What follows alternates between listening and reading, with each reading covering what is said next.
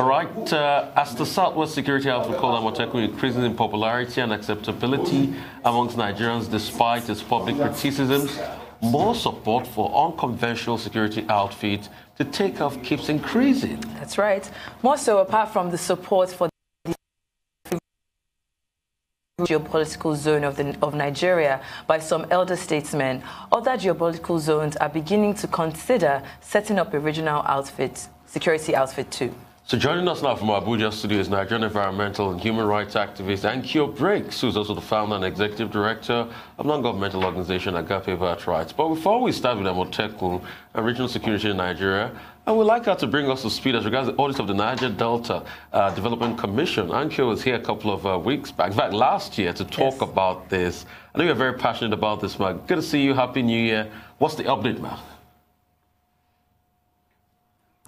Thank you. Happy New Year. Well, the update is that the Niger Delta people are still insisting that the audit should go on, and that the present, whether it's acting MD or the three-man committee headed by Dr. Joy Yowika of Rivers State, should continue in that position. Now, we're very worried in the Niger Delta with the sort of pressure that we are seeing and hearing that is being applied on the person of Joy Yowika and the team to stop, if you like, to stall the audit, which is not acceptable. I mean, when politics begin to threaten people's lives, when people are doing their job, it's not acceptable, and it is not going to be acceptable if somebody like Joy Yowika is going to be threatened because of the job that she is doing. There has been a lot of corruption. There's been a lot of rot in the Niger Delta, in all the agencies, as a matter of fact, as far as we're concerned, to do with the Niger Delta region, whether in the area of development or justice and equity. And if we have somebody that wants to stand up and do the right thing, the call to kill her, to threaten her, all those things are not going to work. We're going to stand with her as long as she's prepared to do what is right for the people of the Niger Delta. It really doesn't even matter what party she belongs to. As long as she's from Niger Delta and as long as she's doing the right thing for the Niger Delta people, we will support her, and she has all our full support and the support of the Niger Delta self-determination movement to do the right thing in making sure that this audit goes on and is concluded and it's seen to its logical conclusion. And she will not die because she's standing for the right thing to do in the Niger Delta. Speaking about doing what's right for the people, I want to bring it to Amotekun. Now, since the launch of this regional security outfit, there have been widespread responses, and a certain train of thought has said that the Southwest geopolitical zone of Nigeria plans to use Amotekun to secede from Nigeria. I want to know what your train of thought is on this, seeing as even the governor of Ekiti State, Governor Kayode Fayemi, has come out to say that this is simply to protect the people from these 6 states. If they are safe and secure, Nigeria as a whole is safe and secure. What are your thoughts on this?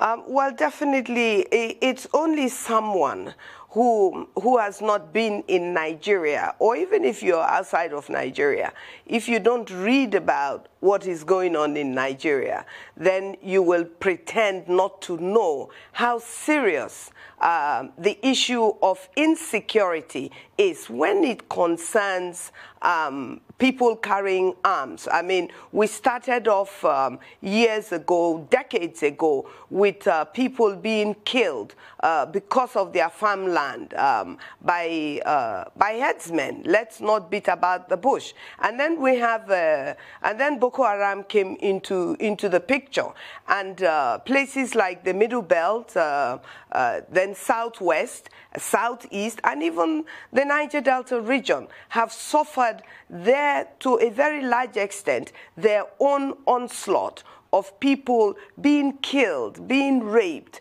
in their farmland, so that cattle or cow can graze, because some people say it is their birthright. No. So if today we have a situation where the Southwest have finally decided that it is a basic human right, it is a right of government to protect life and property. Nigeria has signed up to the international rights of that protocol.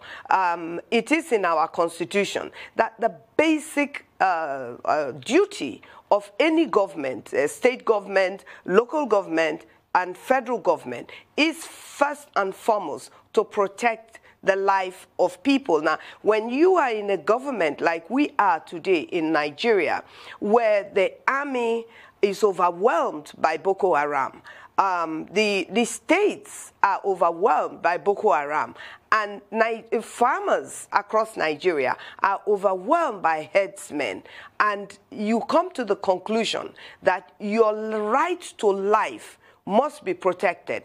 And if you find yourself in a situation where the government of the day is not able and not willing even to protect your life, then it is a right. It's not a force. It is a right for you to protect your life and your property. Now, the governors are the people responsible for the protection of lives and property in their state. And if the Southwest have taken the responsibility for once to do this, then we all must support the Southwest and the Southeast, the South, the Niger Delta, the Northeast, North Central, all the geopolitical zones must come together in their separate zones and in their separate states to guarantee life and property. There is no argument, there is no discourse to say that people will use this to secede from Nigeria. The discussion of secession, the discussion of self-determination, federalism, 100% resource ownership and control and management of natural resources is a discussion totally on its own. But the discussion of life and property is no less important than all the other discussions of rights of the people to develop themselves. In the Niger Delta, we're talking about using our resources to develop ourselves. But you cannot develop yourself if you don't, if you're not alive. And so the issue of security is very important. Governor Wike in Rivers State last year put together along the lines of what Lagos had, which is the neighborhood watch, and he was stopped. And so we need to retrace, and this was actually put in place by a bill that was passed in the State Assembly of Rivers State. And so we need to call on all our governors in our region, especially starting with Rivers State government. We need to revisit the neighborhood watch so that we can guarantee and secure the rights of our people to stay alive. Quick break now, Ankyo. We'll just quickly go on a quick break now. We'll come back and we'll talk some more.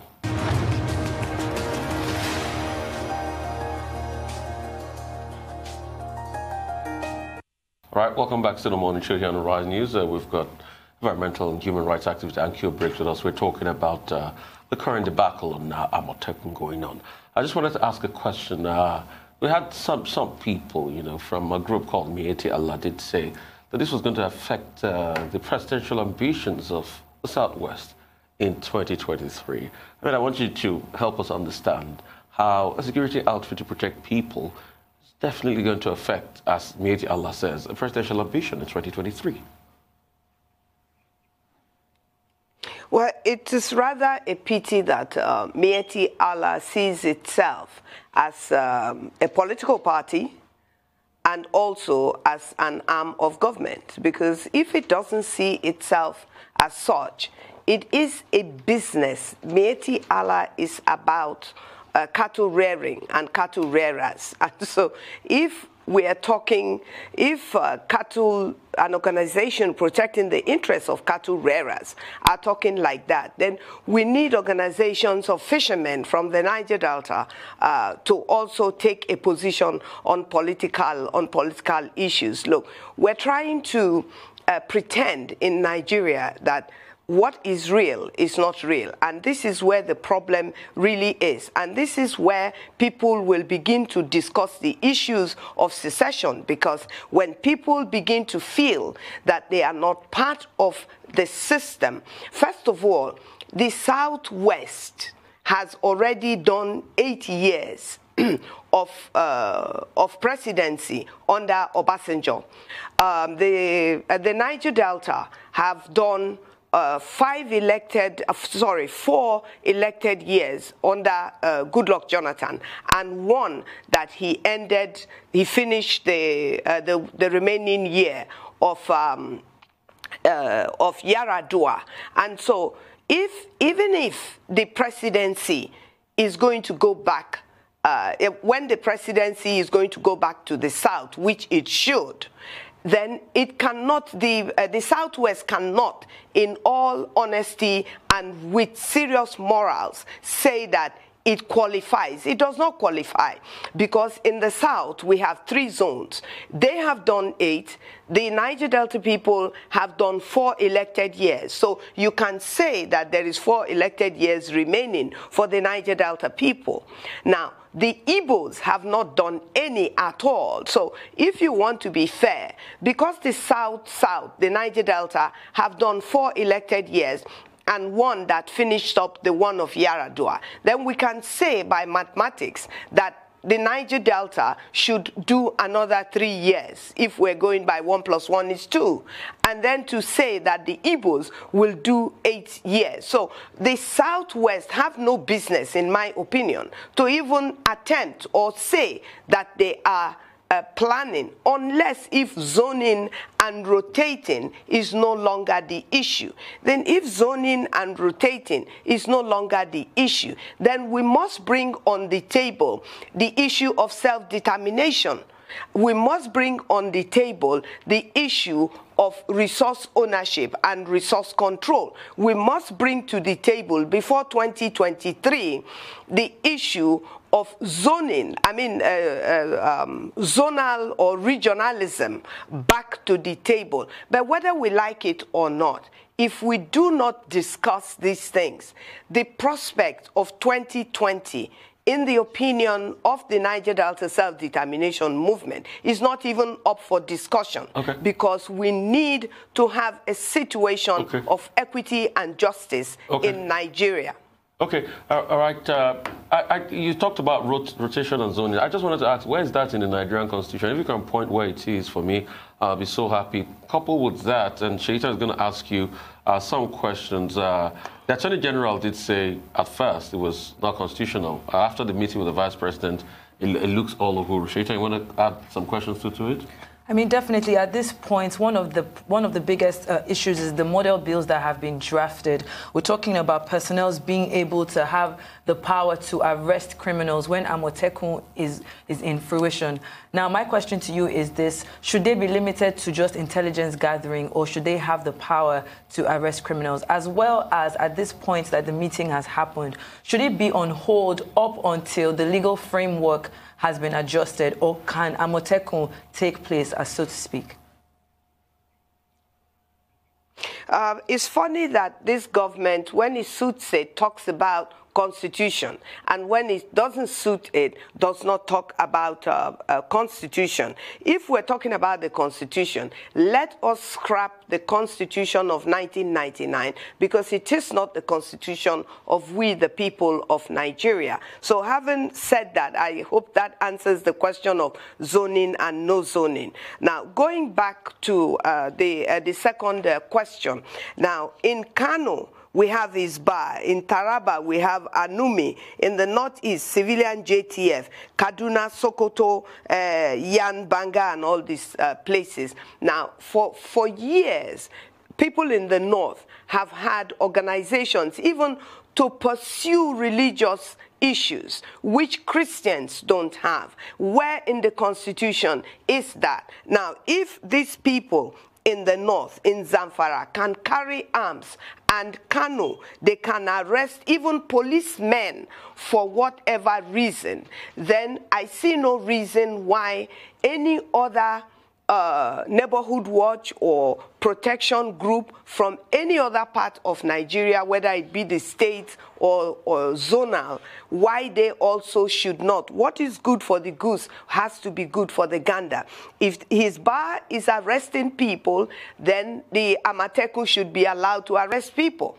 If people like Yambanga is carrying arms, then the Amotekun also should be able to carry arms. We see very clearly headsmen, these are businessmen, headsmen carrying AK-47.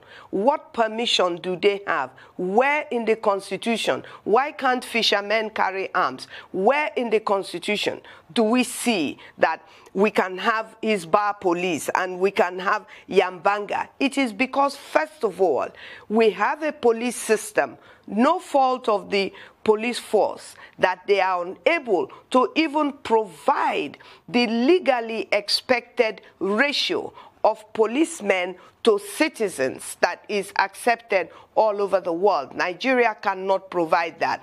And Nigeria cannot provide the ratio of military men to the ratio of citizens for them to be able to protect the external and internal aggression that may come to their citizens. So if that be the case, and the states are recognized on paper as the chief security officers of their states, it means that they must be allowed to carry out this responsibility in their states, in their local government areas. And that's why it is very important that we run a government in Nigeria that is fair and equitable. We cannot have one law for the northern part of Nigeria that works for the north and have another law in the southern part of Nigeria that is totally not working for the south of Nigeria in terms of development, in terms of justice and equity, and in terms of rights to resources, and in terms of security. As I said earlier, if you don't have security, every other thing falls apart. Because I just wanted to come in here. What would you say real quickly about some people that are saying, oh, the reason why the governors are pushing this Amotekun is just to be able to justify their security vote, which is illegal in the first place? What would you say about those people? The issue of security votes will not even arise if, one, the states are allowed to keep their resources, to develop their states and pay tax to federal government. There are states that have been created that are not viable, that without oil allocation, oil revenue going to them, these states cannot even pay their salaries of running their government. When you get married to a wife and you cannot rent a house and you cannot pay your children's school fees and you cannot give money to your wife to go to market, you're not a husband and you're not a man, and you shouldn't have married in the first place. It applies to these unviable states in Nigeria that cannot pay salaries without my oil money, that cannot develop their states without my oil money. We must... Okay, we'd like to say a very big thank you to you, Ankyo Briggs, for joining us and sharing your thoughts about this. Very rich conversation we had with you. Thank you so much for getting out of Port Harcourt and coming all the way from Abuja. That brings us to the end of the show today. I'm Rufai Hosseini. And I'm Shaitan Atigari. Thank you so much for watching. You can follow us on all the social media handles showing now on the screen. This is Arise News.